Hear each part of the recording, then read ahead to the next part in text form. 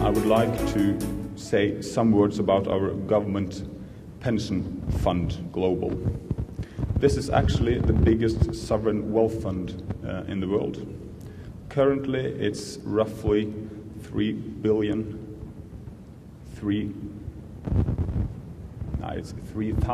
billion Norwegian kroners. We should make it 600 billion US dollars. I'm sorry.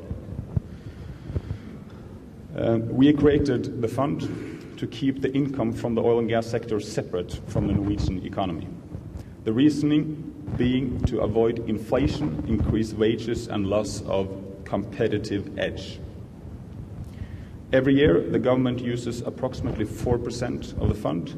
This money is allocated into the state budget. The world needs more cleaner and secure energy. Norway will do her share to deliver that. By a parallel and active commitment to both increased recovery rate, development of discoveries, exploration, and new acreage, we will deliver stable production for decades to come. We will make production and consumption of oil and gas even more environmental friendly.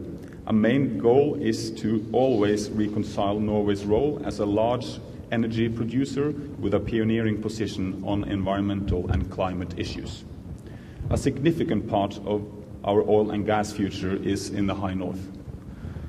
We will continue to work actively to secure long-term and sustainable exploration of the petroleum resources of the High North. It is not a question of whether oil and gas activities should take place in challenging regions, like, for instance, the Arctic, but on what conditions.